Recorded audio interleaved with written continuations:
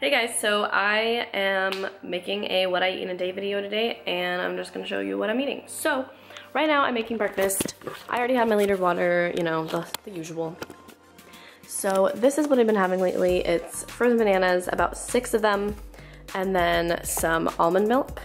This almond milk to be exact. And then this cacao powder, which isn't cacao powder, it's cocoa powder, and I need to get some actual cacao powder. There is a difference. This is, I believe, like processed or heated, and then cacao powder's raw. And this is a little bit more for like baking and things, and cacao powder is like raw cacao powder. So I don't have any of that right now. Yeah, vanilla, and then I'm just gonna make a little peanut butter sauce with this and water. But for the most part, I'm just going to add in the cacao powder into the smoothie and make some ice cream. Well, I just topped it with cacao nibs, shredded coconut, some little seeds, and then a little coconut macaroon, which is vegan, obviously. And then I just made a peanut butter sauce out of PB2 powder, which is powdered peanut butter without the fat, and then I mixed a little bit of water, and I just drizzled that on top. So that is what I'm having for breakfast this morning. Now I'm having lunch, and I'm just made this bowl of food. So on the bottom, I have romaine lettuce, an entire head of romaine, and then I have some cabbage and carrots and just sort of a mixture of stuff like that, like shredded cabbage, shredded carrots. I think that's it.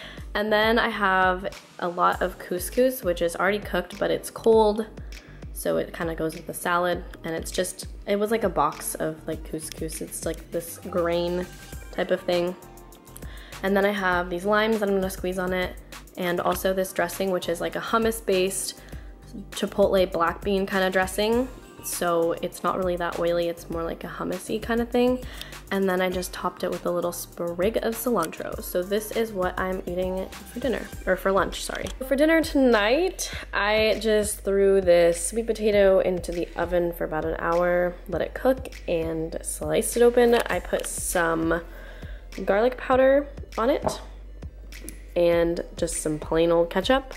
And then I'm gonna put some nutritional yeast on it, and that is what I'm gonna have for dinner tonight.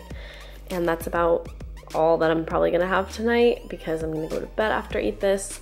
So thank you guys for watching this video. Don't forget to subscribe. I know this wasn't that interesting because I didn't really show how I made the food, but anyways, I hope this kind of gives you an idea of what I eat in a typical day as a high carb vegan.